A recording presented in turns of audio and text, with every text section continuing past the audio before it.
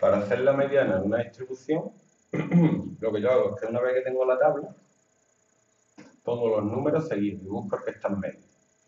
Me explico. Aquí tengo los números desordenados, los tengo que poner ordenados. Sé que hay 5 ceros, 1, 2, 3, 4 y 5 ceros. Hay 7 1, 1, 2, 3, 4, 5, 6, 7. Hay 5 2, 1, 2, 3, 4, 5. Y hay 3 3. 1, 2 y 3. Y ahora busco el elemento que queda en medio. Como son 20, me voy al 10. 2, 3, 4, 5, 6, 7, 8, 9 y 10. Y cojo los dos de en medio. Si fuera impar, cogería el de en medio nada más. Pero aquí como es par, y hago la media de esos dos números. La mediana sería 1 más 1 partido 2, que es 1, obviamente. O sea, y la mediana sería 1. ¿Así como lo hacías tú? ¿Cómo lo hacías?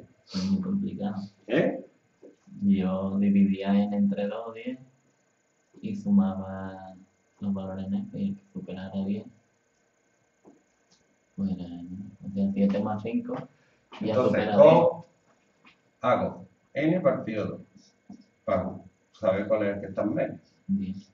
20 entre 2, 10. Y ahora me vengo aquí y tengo que hacer una columna que es la F mayúscula, que es la suma acumulada de lo que voy llevando. Aquí llevo 5 niños.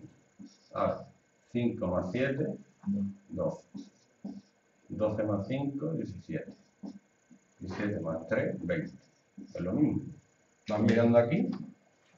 Y el primero que se pase de 10, que es este, digo, este no. Esto es la mediana. ¿De cómo sale lo mismo? Sí. Cualquier manera me va. Y luego de esa f es cuando ya hacía lo de la frecuencia relativa. Ya.